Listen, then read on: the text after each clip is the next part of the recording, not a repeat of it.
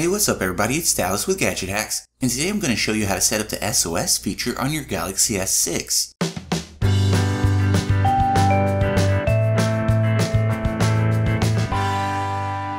Now with both the regular S6 and the S6 Edge, Samsung has included a new feature that could be very helpful in an emergency situation.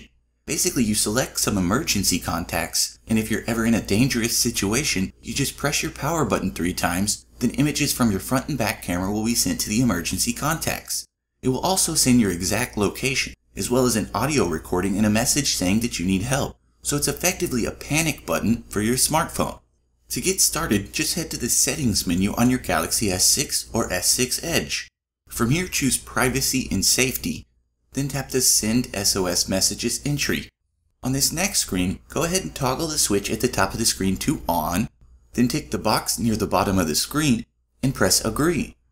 From here, it'll inform you that you need to add at least one emergency contact, so press Add on this pop-up, then you'll be taken to a list of your contacts.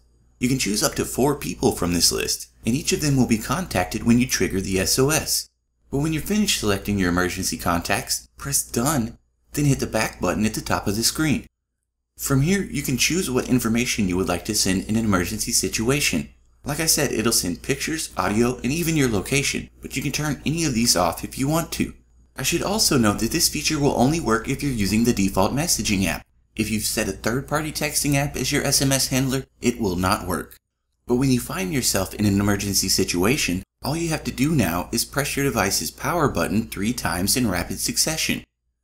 At this point, you'll see an ongoing notification that tells you this information is being sent. And on the other end, they'll get a text message containing pictures from your front and rear camera, as well as your location and an audio recording.